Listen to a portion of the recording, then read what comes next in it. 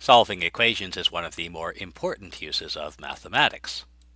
An important idea in math and in life is that how you speak influences how you think. And this is why it's so very important to get the terminology correct, because if you start calling things the wrong name, you'll start doing the wrong things with them. So what's an equation? An equation consists of two expressions linked by an equal sign. So, for example, 4x plus 7 is an expression. 3y plus 8 is an expression. When I link the two expressions with an equal sign, 4x plus 7 equals 3y plus 8, we get an equation. What's important to remember is that an equation might be true or false. So here I have two expressions, 7 plus 3 and 10. They are linked by this equal sign, and I have the equation 7 plus 3 equals 10, and this happens to be true. On the other hand, I have two expressions, 7 plus 3 and 73. I'll link them with an equals to form an equation, but this equation happens to be true. False. And this brings us to an important idea. Solving an equation means finding values for the variables that will make the equation true. Now, before we worry about actually solving equations, let's see what this means. So, for example, does x equal 1 solve the equation x cubed plus 4x squared minus 12x plus 17 equals 25? And so what this means is we want to check to see if x equals 1 makes the equation true. So here's an important idea. Anytime we see an equal sign in mathematics, what we're claiming is that we can substitute one thing for the other. So this x equals 1 says that any place we see 1, we can replace it with x. Somewhat more usefully, any place we see x, we can replace it with 1. So I see x's, and we'll replace those x's with 1. Now at this point we need to introduce a little bit of new notation. An important idea to keep in mind in math and in life is that if you write something down, you're making a commitment. So, as it's written, I'm making the commitment that 1 cubed plus 4 times 1 squared minus 12 times 1 plus 17 guaranteed equal to 25. But remember, the whole point of this is to check to see if x equals 1 makes the equation true. I don't want to commit to saying left-hand side and right-hand side are the same thing. And so we'll indicate that by putting a question mark above the equals.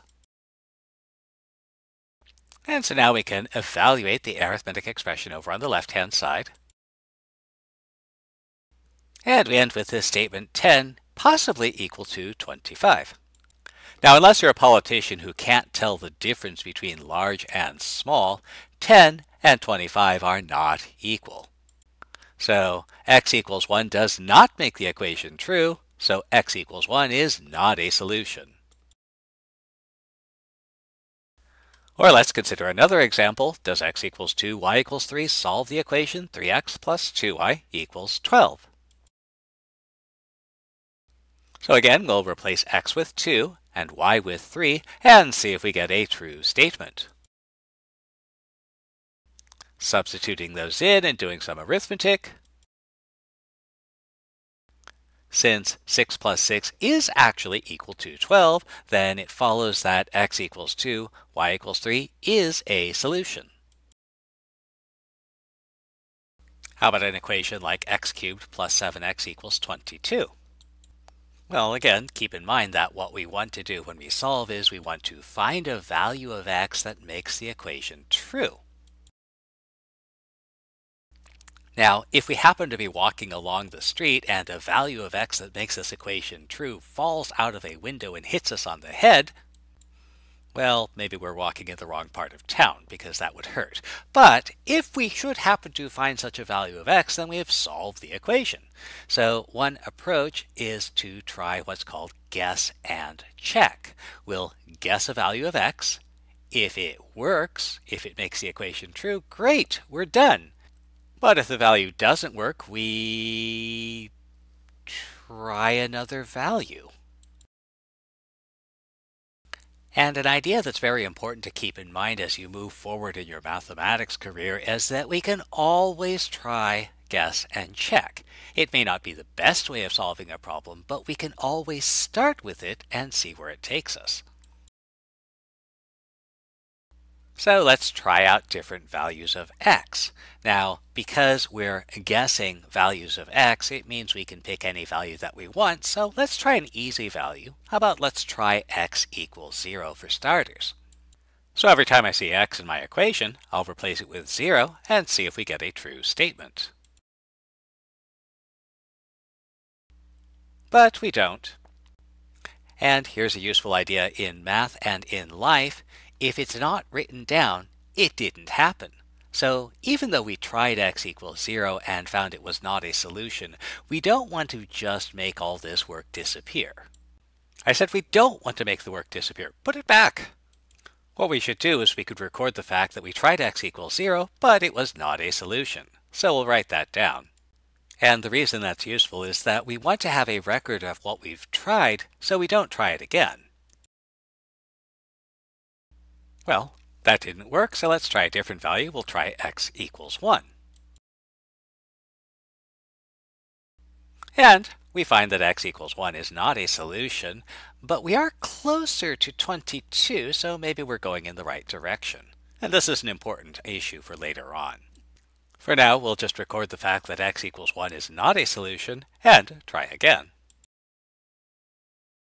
Well, let's try x equals 2. So replacing x with 2 every place we see it. And 22 is actually equal to 22, and so we found a solution. Now, if you think about this, in some sense we got lucky in that our solution was found by our third guess. But maybe we're unlucky, maybe our guesses have to be a lot more complicated. So the question that we want to ask is, how much guess and check do we want to do? And the easy answer to that is as little as possible. Sometimes we have no way of avoiding it, but we'd prefer it if there was another way of solving equations.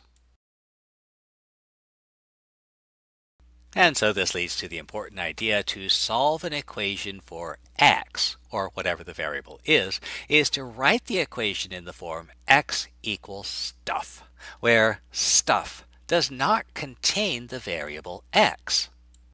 So if our equation is x plus 3 equals to 5, this is not in the form x equals stuff, so this is not solved for x.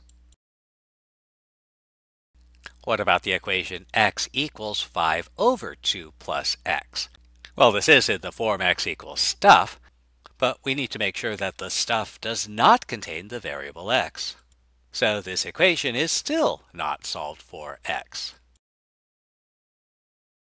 How about x equals 7 minus 5 over 3? So here we have the equation in the form x equals stuff, and what's over on the right-hand side doesn't include the variable x, and so this is solved for x. And if x equals the cube root of pi cubed plus 8y to the power of 5, the stuff doesn't include the variable x, and so this equation is solved for x. So that's our destination. We'd like to write our equation in the form x equals stuff, and the question is, how do we get there? We'll take a look at that next time.